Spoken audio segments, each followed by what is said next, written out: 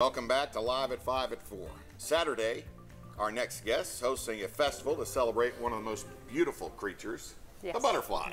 Oh man, and we have some beautiful displays. It's going to be a great event. Michelle joining us, Campanis, with more on this celebration at the Arboretum. How are you? I'm doing great. Thanks. I brought you a little preview of the Butterfly Festival you said you brought it to us. This is great. And we appreciate that. I mean, it's hard not to love and admire butterflies. Well, and the monarch really is a poster insect for insect and ecological conservation. So learning how to do things that improve the habitat for the monarch butterfly just benefits us all, and they're beautiful.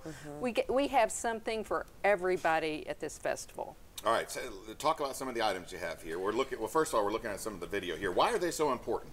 Well, they're pollinators, the things they do for our environment, pollinating plants, and they're beautiful, beautiful creatures. You see that when they're on a echinacea gathering pollen. So they all have different things that they do for us. And they're really just fascinating to look at. This is last year where we had the butterfly viewing tents. We're going to have 2 of those this year because they were so popular to try to give more room for people. We start at 10 a.m. on Saturday morning. The gates will open at 9:30. One change that we are having this year is we're having a $5 admission per car, not per person, but just for carloads to help us sustain the things we're doing there.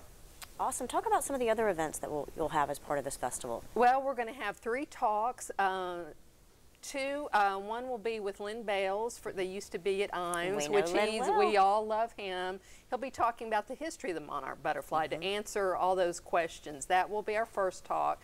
Then we have Dr. Klingeman coming from UTIA with Ag Research, going to talk about a pollinator garden, like a phenology garden, plants that you can have all throughout the season to have something for pollinators. Okay. Then we'll have Dr. Shirley Raines. These are a couple of her books that she has written.